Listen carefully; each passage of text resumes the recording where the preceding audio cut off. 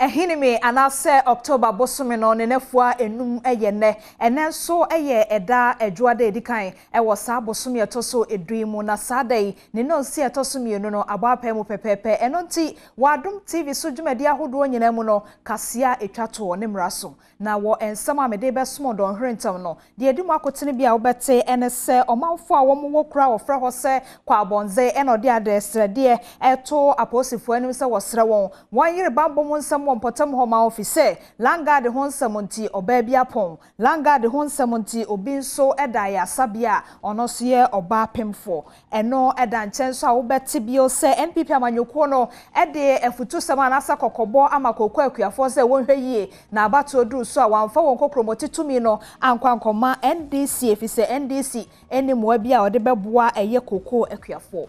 Wasantimantam surgery for one more quadra so chese bia ya wo mudi dwasese no wo mu free ho ne otena so ka ho se koba ne sempanifo epese wo tu won free sa jene edwane so ho no mo a enya adwuma ebusua we da nchen a wo beti apomode mu nsam edwade mu nsam agode mu nsam amanone mu nsam ena afei enigide mu nsam sene so ne kai se kokromoti power mu nsam so ewo kase mu bi kai ne sene so wo be hwe no Facebook esanse eye live Wadwenche no aya afato ase na hye ensomame medende ma metra diamond memo ajo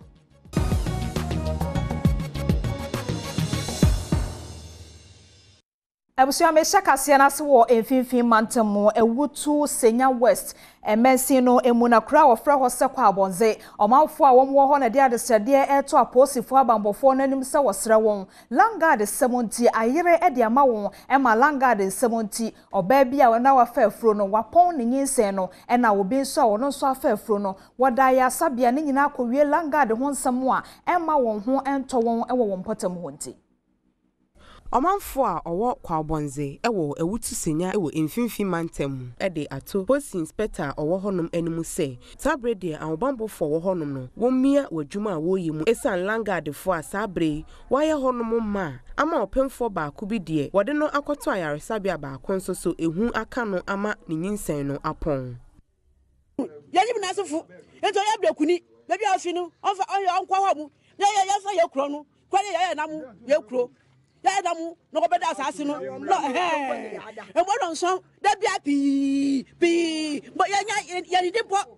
ya ni de ya rumusu nti bia ofi bia ankwa aba bia wo ni ba kwa kwa no sa ma ka na wada ni wo gbere wada ni breku no bia ofi no ni ko to po ekiri no so boss ono no hene na langard asase nso secha ya tonton nti wuton a obi a waboto asase no obaye na adwuma na langard ba ha no a no de wo ko se langard wo ha kwa bonfu wo ye say Sa mark no fi kwa boni na odi satum na che nsa na odi boni na odi hye kwa boni nti o se kwa boni fu ye din mark no ye nimu no nyankasa me ni free wo atopia asase so mpapa no ye ohiri ne ba panyin nti wo fa na ya twere no wo fa na o chia me mame ne me nimu mark no nti no e wo ma mark ba o se o yo ohiri me se no o wo nan yodupon fa nan atwere no emi no imi yo chia me se oba banyin nti me so me gina ha anadwo awi na yo do frame me di America afi maga ba onyin langard nyankasa masa chi o me ko amesuro na ohina owo kwa bonze wo ewutu Senya ofi atwere enso adibi aka ho se sesi a enam langard fo a wo ho no munti wosori anadwo kra wontimi enda ye ni abre nti yesre na ekufado na IGP ombra no be hwenye na obi afa ne ho se oyo hene ewo ha de bia etuo okwasa so crowd na wusuro ono o so president no ono mo agara langard fo ne to first no oto se obeto etuo bi kasa na akoyiro na ya akoyiro anase kanti na nde woto etuo na enipa Opemfa enam ehu ntini nyinsen yi watimi apon ede ne nsam ato Adom kase anim afasa ensam a ekoso ewo honom ne ho moje gumi pa fitim bra etuni start ye no amama mintumi enya free ni bio because me ko police station ni nya at mama mbada fie because na eye me no anhwa me be fe no mbeto me kro mbetumi akumi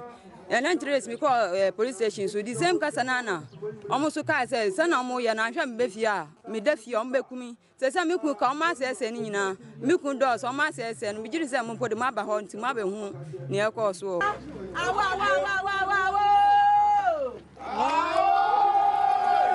Afeya fa ye ntre enhomasuamo nsemo enede ya ena esukufo a womo junior high school and senior high school no womo wo form 2 no womo ahye adesua na sa womo ahye school ase efibrate a covid-19 nti womo tena fie na no ena aban no ede kokobo ama achechefo na school fo ni nyina nkasa se ebra wo kwe wonhwe se wani beko ho na covid-19 hyehyeye no wo bia bedi so emfa ho se omanfo enhyede ni hyehyeye no so no wonhwe se school fo no de won bedi so ede abo wo ho ban.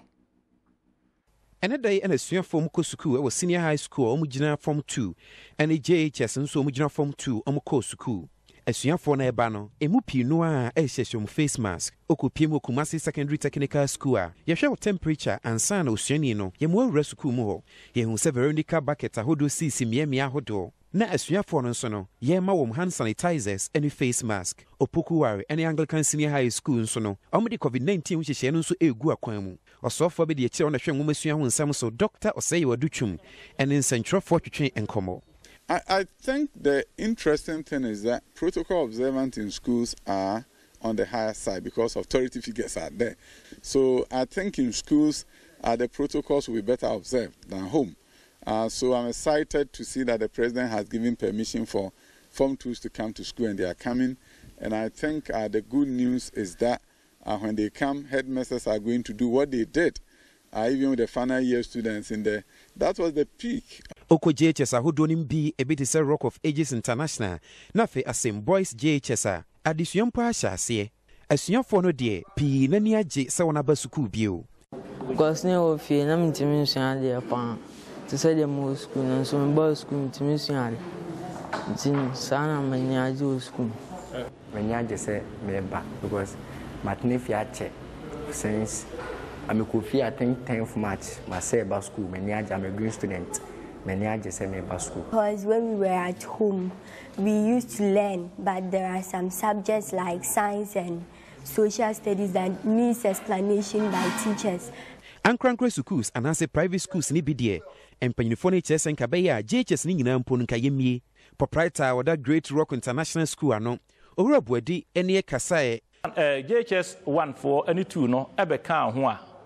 Ankababua eye school ni yi ama a year private school, because you have a crowd teacher for a mu. See, you have a class like a penna or mwaba, and then ponipa bed, you know what you never buy. Now, we teacher for bed or tree, and I see you, Mokana, that stuff, and also, it be so ever bois.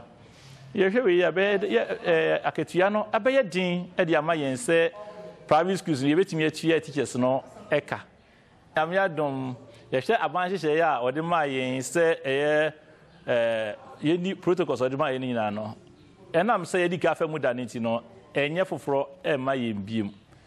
A once me bo a buying abaso our house cacra. And say, and sana ye baby scree, while my yang PPs no may be sanitizers as in for Mancolano. But with ye, a no afan cancolano, a face masks, while energy be na need them no. You say a buying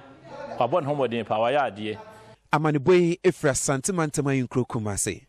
Ohene ene omawfa wo kura wo fra ho se injare ena wode adesede ato aban nim se wosre no wonmo akwan a enye nti wonfudi ana se wonnwumade no wontumi emfa eni akoniaba ewo won krom ho nti wosre se aban no momode aso beba be ye won akwan no ede ama onye sa abato oduru so a omonso wonto aba. Ahemfo ane omanfo a owo enjare na ene wode adesrede eto aban animu se oba won potem hono ma ekwan a wonam so enye papakra we inti empanyimfo emehwe na wanyama omo wo hena owo enjare na nakwaku intemeleso ene desa ensemi eto adom kase anim ye kwan mo amafo ye kwan no so aba no mutumi mu se kwan no ehia se ye hu adwuma kakra na nka breka kre twa mu no ne ye kwan no nya papa. And then Sukrano still a young Andrew Pepesua Yepe and he is ready to Obibia Washiamuha and Penny 4 and buying move The title is MP. Ebiba has a MPP, Benifo, NDC, Benifo. There's no person can be trained and go for who catch them from her. And you only have a movie and Marco catch them. Mamma, Mamma, near my head. You have quite no. You hear a moi. You hear a moi ever quite no. Se ekwen aban ebeboa won no ye mom a ebema wadwade e wo honom akonkan na afen so wana opese woba ekrom nsoso no wo mre ho enheda enye kra ewe kra enka se eyere no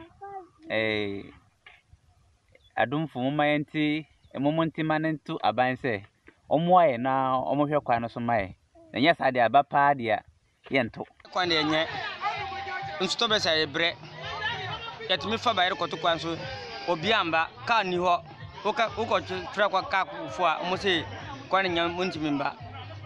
nje patience no mbo aye kwa no kanoni aye sa mo ma ta ase ye betimi the way ye kwai ye betimi asimba we nyina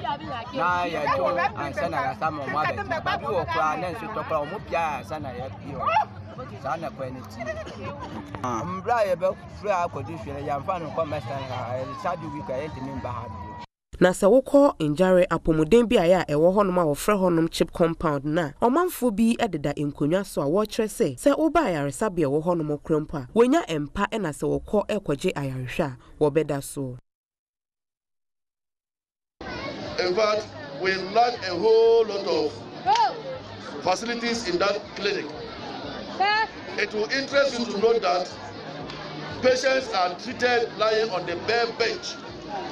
Ayen jare ha ye clinic no kwari ni wa ya ko hobia wotumi hu say ye yamwa jare o ha de form pa o ye clinic wa ya ba ya re ba ha o ma say su a bench su na ya da ba bench ne ko ye npa mi sa na se na this o ba sa ko fi akọ fakata ansara o ba be hye ada na o ma hye wonsu o ha de form pa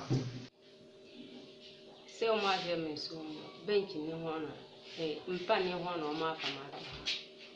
enti bench wa ba na ho mpa ni ho enti bench now e am ba mo da so na mo hwem se mpa ni ho mo ni mpa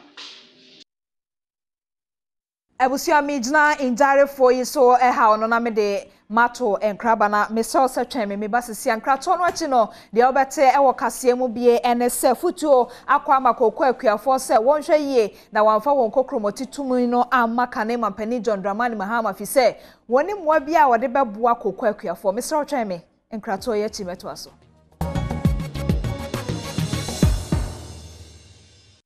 Ebusia me da se ene wadaje na yenko ensem fufuro mu Omampani Adodankwa Akufo-Addo ene de arechechere nsem amaka ne mampani John Dramani Mahama esanse ananu ya ena ne maame efiri mu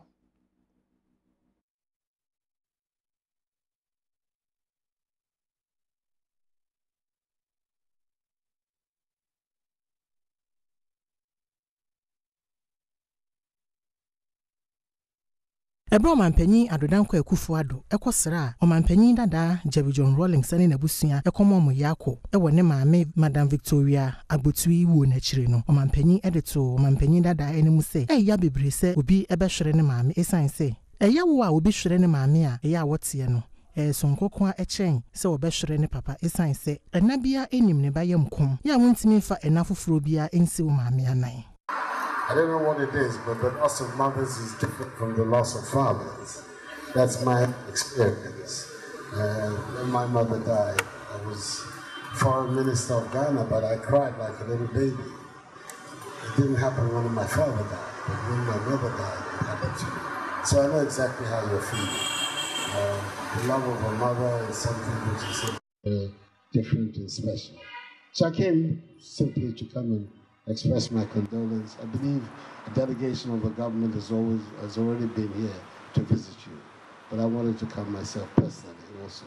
to extend to you my deep condolence and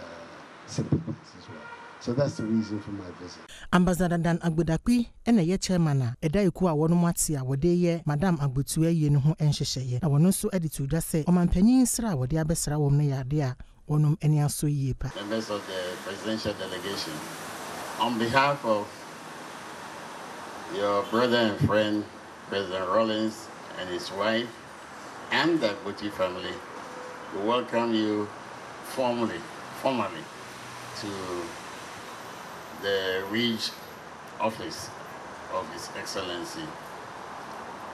I am aware, as you have said just a while ago, that when news first broke, you did the needful by calling. The family is aware of that show of sincere solidarity and comradeship. And we are also aware that on your return from Accra, you indicated you'll be coming down. We had morning, you are in town, you'll be coming. The family sincerely welcomes you and appreciates this gesture. Ebroman Penny Elkono, one Chief of Staff, Frema Ose Opare, and Eugene Ahen, Communications Director, and Ekoya, one Kudru Honosono, one Eko signing, Book of Condolence, one Edebekai Madam Agbotu.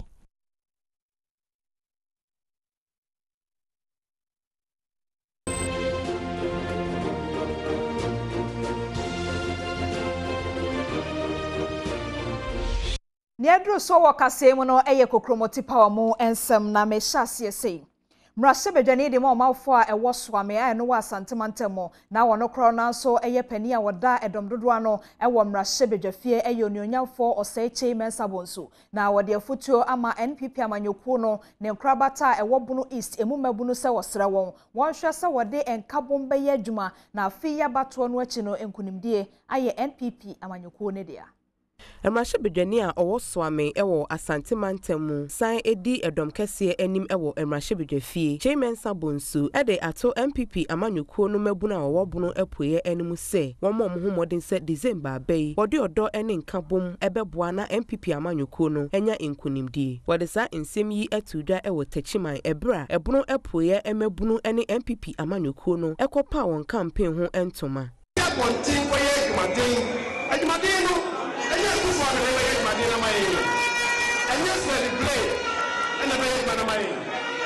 and yet even the regional executives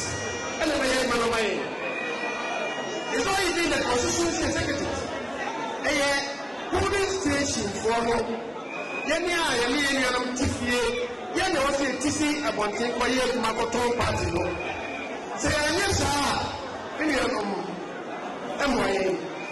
Oko ebunu epoye a MPP Jomtnani a owo honom ene Thomas Edu Apia na wode ato amanyoko no echitafo enso enimu se wo monso ne omafamu de na enema pa MPP amanyoko ene akufo ado aban aye no obetumi aton ama omanfo enso so age aban no atum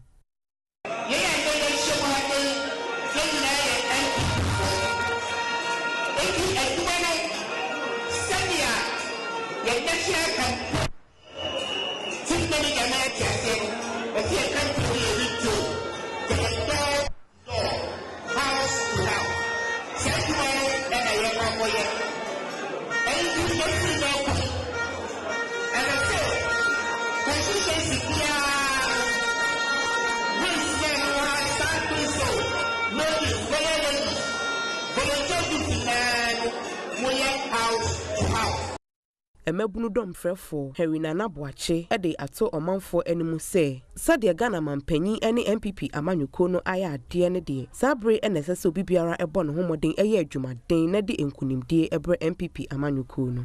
eni echeka kradi ni ekwa kwataba timisemo campaign ya naso campaign ya dia na eniama na nado dampo kufuado aye e was one seat ani ekura before 2016 a call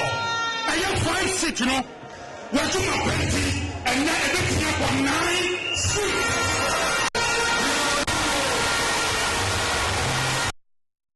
Akwatia abato mpeswa so eye baabi ewo epoye mantemu na omampani adedanko akufo ado aprobom no wode nani ekire sa abato mpeswa so na so kodu ho no namra sebedwani owo ho adodo na afra ne se amase no wantumi ankwankohia mampani emampanifo ahodo a womfo apade wano de semto epon so no onomra sebedwani no na wonka ho bi se koba yenstia ekoba ne sa no emunchiremuni ama se ye nipa bi a wonmu a ewo abato mpesua so wo akwatia opena asem ye enso kogina no wo pe MPP primaries no ekwan biem no atimi asa kogina marase bedwam de bre na abranti a yefre no Ernest Kumi eye ne hwe foma wodi ne so nkonim sa asem ne ha ne ye papa ne free sa bre no na omanfo ne bebre na efrefre no ekache ne se ebe ya nkogina kontenkoro e wa fempenu ene aduonu abato wonim na no adaga na mampanyi ne nadanko akufo ado ede na probo kopie mu akwatia no na nkomanfo bebre e hwe kwan se ama se ebe ho no ebe bo mampanyi akwa aba enso enya sa ne ba yesan se enya de a opie mu ewo ho za independent ayaka ne mate ismi jindi za ma se obeko independent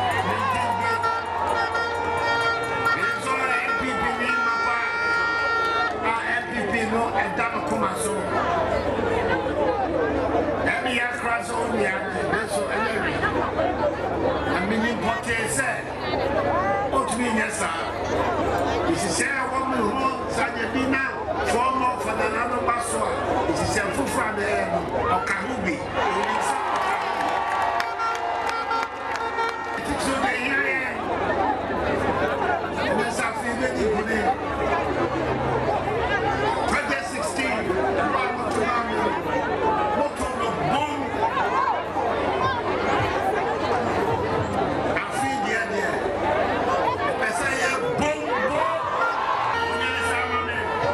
ne kwakra ena Ghana mampanyi edeto omanfo wa akwatie nim se emputudwuma hodo a ban eye no okrom ho no obekoso aye ede ama omanfo afeya akwatie akwan ho nsam so omanpanyi edeto dwa se obo osoyafo wo hwe akwan ne kwantempon so owura akwata abaso pa se waye ade no waye akwan hodo a ewa akwatie ede ama wo no mu afe wasaka de twato se efri bra Ghana nya ne fa hodie efri abrofo nsam no osofo wo hwe akwan ne kwantempon so wanya na wobo adwuma yie pa enne owura akwata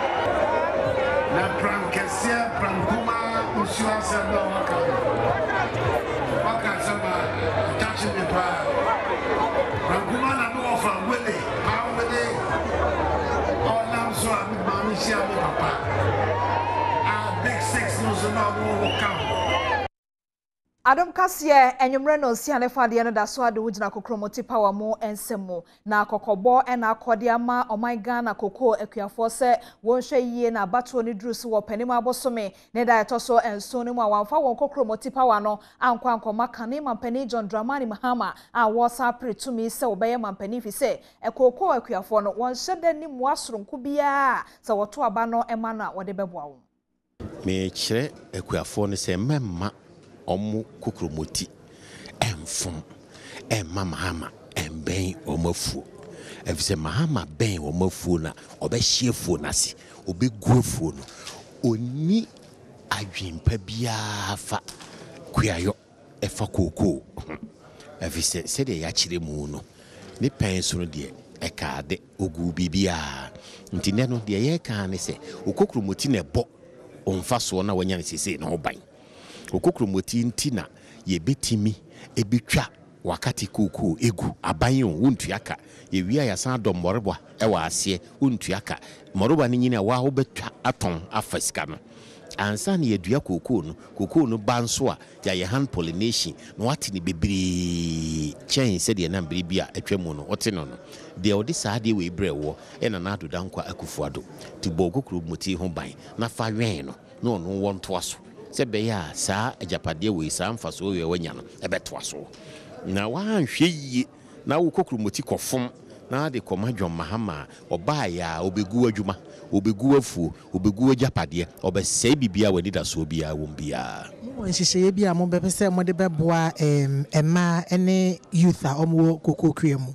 ai ye won nhihye sononko omo no so no ye ma hom entitiye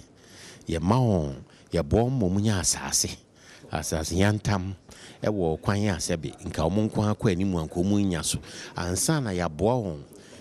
koko seedlings no enso ye de ache wo mo mahye na ya san boa hon titiye kwan so say ye ombewen na ade no enyini pepepe nyina ye de ma wo mo ye na ye ba ya ma ye ni abere ewo ho efiri beye mpinu du nso no ene ye ni abere aye yesa se be ya mebunu beti ase se koko kuayo no eye adwuma enye se be kuayo se sisi adwuma a wo bre na ubutu ho na ukoto ho na fifiri ti wa unya mfaso eye adwuma a wo ye ni yi a sika wo ye pese wo hu se sika adwuma ti wo ye bebunu a utimi kom enye o papa adwuma enye o nana adwuma enye o papa koko ana nana koko a obegya ne wiram wankasa obetimi akodo koko amono mu asase foforo so enya mfaso ene seedlings na e de ma no nso no efifintem so oti koko no bebre chen kane no enti wo komu a obenya sika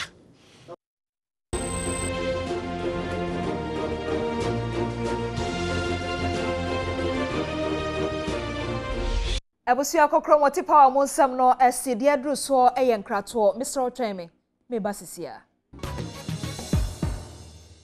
Afa ya pomodi mo nsam ena adru so kwanchefo pani a wada cardiothoracic center no ewo kolebu aya sabia kese wo enkran no ene Dr. Lawrence Rebo na Dr. Lawrence Rebo adanu edi e de akire Ghana fo nyina se emofra wo mu a wo yade a wofra no se hole in heart no won dodo eye empem woche a eho hia pa se nmanim ye obema wani akoho na saade no wahwe asia no kwan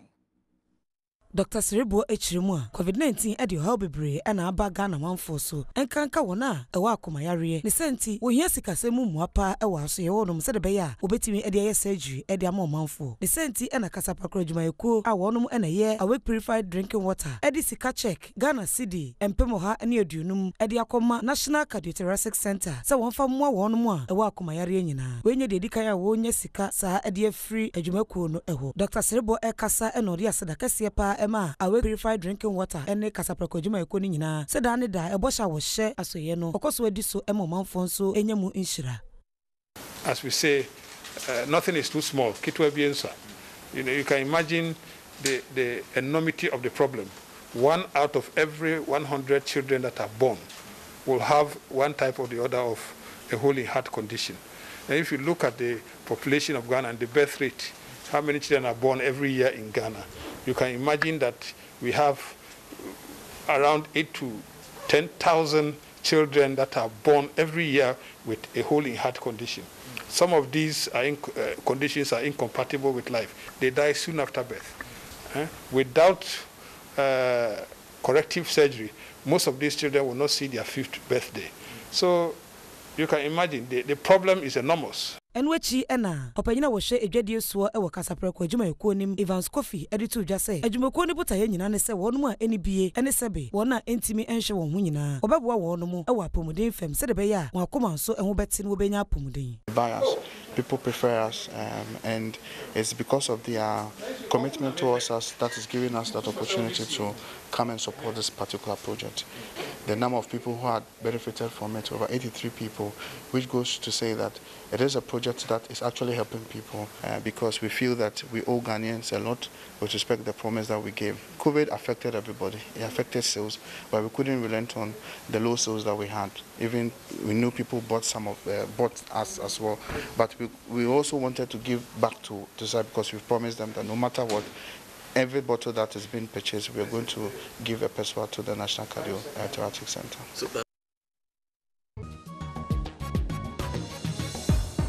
Wojade mo nsem no yankwa santemantemo ejadifo a wo mo kwada so jenedwa so na wo mo kyeresa assembly ni modern bo bia obebo se wo betu won afri sa jenedwa so no enya de a wo mo so aya ahoboa se wo beko won kyere mu ebata asemi ho no enie amanfo wo kwada so jene dwom ene ne wode atodwa se enya dia municipal assembly no ebetu omo a obepene da esan se woni baabi akọ otitire ni edema kwada so onion dealers ene Alhaji Abdul Aziz nene ode atodwa se assembly no ama wona wotwe se won firi edwani mu abra o ma wo baabi fofora wo kọ akotena senti enya dia wo ba no obetu wo no ma wo bepene amanetu wo no afi wasaka de to aso se enipa wo ka kire won se wontu emfiri bia wote na wo betu ene otikokọ so otumfo oseitutu eno so onyanka hene de enya dia wo beye aye ye penyini ba ku bi ewu wo free mu na MC so oba betia na ode asem we pie so se wa ba se e bia mi be se wa amaye hada minim si aka chen se betina ha ko se pete mu asase enda ko emfiti mfiri epemu embetina ha tie hu no ha asase kwati be aha nyina na omoji anase de bi aha nyina bebi a ye yi kasi bebi a meka ba ebegina mama yilo dia ba patem ka se wutumi a masa sende watu ye nyina o ka ne ba na ekogina kwan wa se ntimi nsi kwan ye pe sumdue ekosi kwan na obi ba na bibi se ba emfa sumdue mbreye nti na kire se bebi a ka sisi ni bebi a mai di de o ka su otu ya se ye nyina no otu ye Ejwadifo bi a wo ne se ade a assembly no eye no etia Ghana mra etoto sere Ghana mampanyin na Nadan Kwakufu ado se adaroma wo mra mu se de be ya the assembly no eye wo no mu no etubetwa na se ya ye wo na MC ye wo Richmond ba se oba betu ye wa ha o ka se obetu je na ha nyina ode be court project district court a wo mampanyin ka se district biansi no o so oba be sibi wa ana su sebi aha etino mpefo na ide amaye nana no euro 24 na ide amaye na etina ide ehye bantuma yini nsam na ide ebetina ha Ejade mu nsam enso no meto nkraba nkrato no achi no Eric Asiedu Buadi kedwa na nkasa de agode mu nsam ebeto awso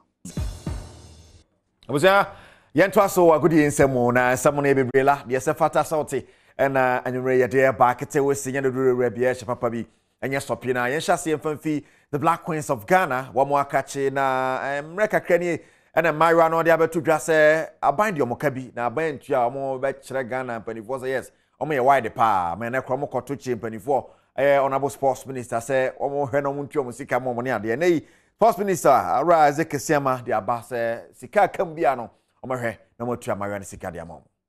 Black Queens Maya no kobodo mpem waso ye hwe agudie ni mabunu so a na omo kire se omo sika bi aka mu nu osoafo hwe agudie ni mabunu so emfa ma won Maya yi ekire mu a afimpinu ene edunum All African Games ade huo yi mu akensi atu dwa no omo sika $12,000 bi ka mu a empinifo hwe omo bo se sakense ni todwa wie a ye de be hwe omo nsa na so omo hwe animu a mfie numu ni ye mponi sa sika yi mfa ma won nti omo hunu ni se eye sisie ene nam so a omo kobo chenku wasoye wa no mo hwa ni mu so wura ne dia de Ezekesiama ode se asika yi bema won na obra na omo tena ho twen osoafo no empanifo behia won ana omo kire se omatensem omo kana supam na omo besere won omo ko na bosomi October yi ekọ na wie ya omo sa to nsa frɛ won na sa asika $12,000 yi e de amasa maya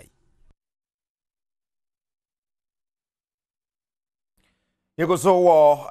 national teams no akache nkopi mu na 17 Wamo so honhwe omo ye from the Black Starlets na me no kase omo ye campaign stronko 31st October omo akansi ba kom Nigeria at the airpim so qualify e hwe ni mu se Ghana betumi apromaton China World Cup akansi kese no yatimi akwakosi bi baba nuhu wono na head coach at the under 17 team no. No, we have been in camp for the past 5 weeks. Then we're taking them through a lot of things. It's gradually. And so I think what I'm looking out for in this match is how to take the people when they come, because the whole of this week we have been looking at to see how best we can play for our team strategy. But you know, my mind is not on the scoreline, and as you can see, the first half they play very well,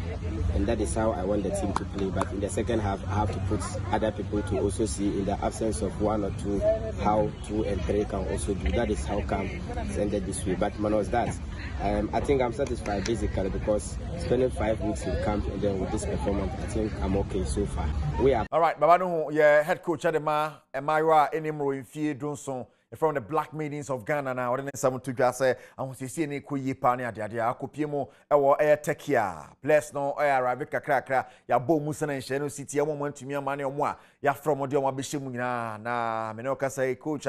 on the team name Coach Siki Akono the nya jese na kan gu so corner omo hwe nim so betimi achimali ahyawo na achekata so yo hwadwuma ewo air turkey na ho nsam no asem FM ni Adom FM ajaire ni ase ya de bebre opa ne ade enkopie mu metema kuma ase asante kotoko ne ye hwe ni mu se kotoko be hye campaign ase okoforidia ase bibia be bom emu nchemu ni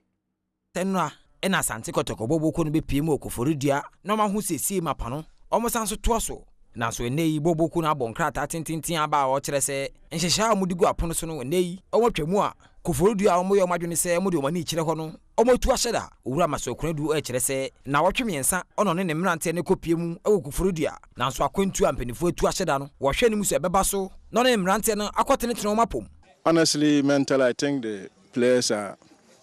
not too well, and physically too same,